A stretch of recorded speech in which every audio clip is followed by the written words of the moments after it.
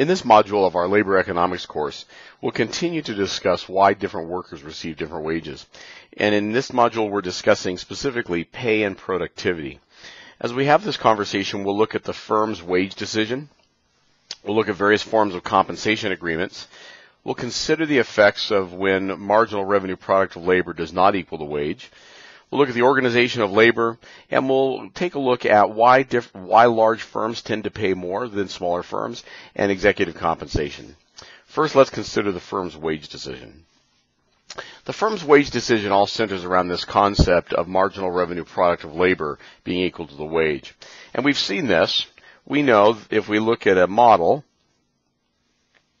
where in a competitive market we have some labor demand, but we also know that the labor demand is going to equal the marginal revenue product of labor. We've seen this several times, but let me just make sure that we're clear on it.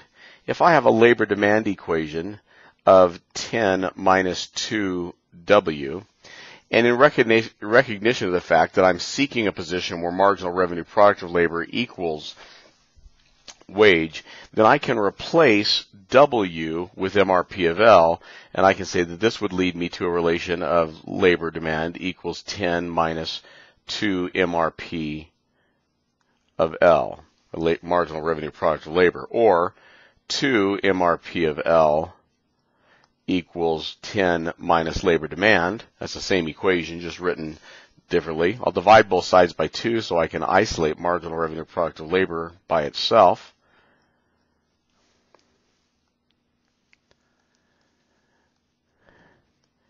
And I'll end up with an equation that is marginal revenue product of labor equals 5 minus labor divided by 2. That would be in MRP of L and labor space, the same line that I have in wage and labor space. So it's the same relationship. So as I continue to think about when marginal revenue product of labor does equal 0, if my MRP of L is really also equal to my labor demand, then all I need to do is identify where my labor supply relation comes across, and then that gives me some wage that is being paid, W star, and some number of labor units. But in this case, if this is measuring wage and MRP of L on the y-axis, and if I know that at this point of W star, I'm also at a marginal revenue product of labor for these employees, I've met my condition. Marginal revenue product of labor equals wage. Same thing as wage equals marginal revenue product of labor. So I've met my condition. However, we also know that things aren't always this simple. We also know that we have at times a model in which we don't expressly see labor demand. We're just seeing some formation of marginal revenue product of labor. And that suggests that sometimes maybe it's not the same thing as labor demand. Sometimes in an imperfect market, maybe there's some monopsony or mobility costs or some other market friction taking place. We know that marginal revenue product of labor may not be the same as labor demand. And we also know that labor supply and marginal expense of labor might be different. We've already seen this in our monopsony model. Maybe we'll have marginal expense of labor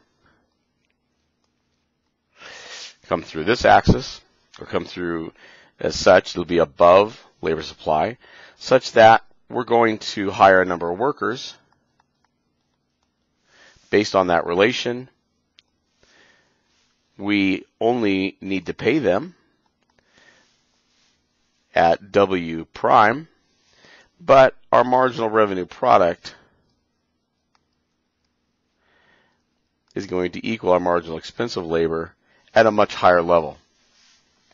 And we know we're only going to pay them W prime because at this number of workers, L prime, when that interacts with the labor supply curve, that's all we need to pay them. We could pay them more. We could pay them as much as MRP of L. But in many cases, firms will choose not to. But we'll see as we continue this discussion on the firm's wage decision that in some cases the firm will choose to pay them more than W prime. and maybe all the way up to MRP of L. It's a firm decision, and the firm receives different benefits as they make this decision. Let's consider a little bit further what we're talking about when we think about marginal revenue product of labor and wage. Wage is a number of things, of course.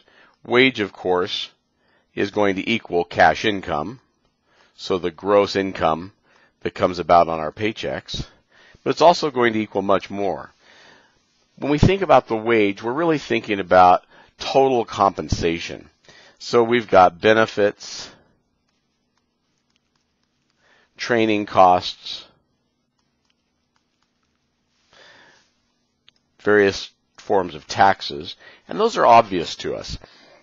But what's less obvious, perhaps, is that when we think of the wage, we're really thinking of the cost of labor in an environment, which is going to include some employee search costs, because it costs money for a firm to find its workers.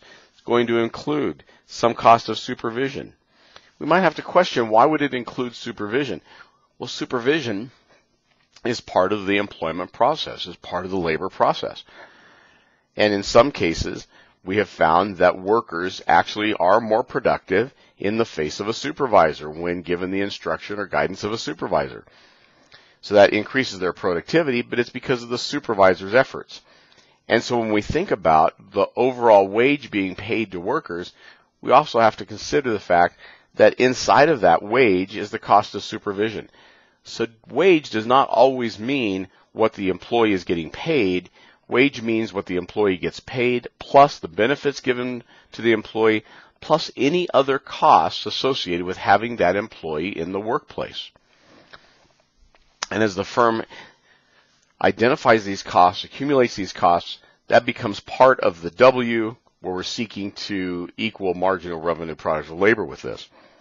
So it's altogether likely that in most cases, when we say W is equal to marginal revenue product of labor, that it's not W as in the cash wage, but it is the composite of all of those inputs that form the wage in this relationship.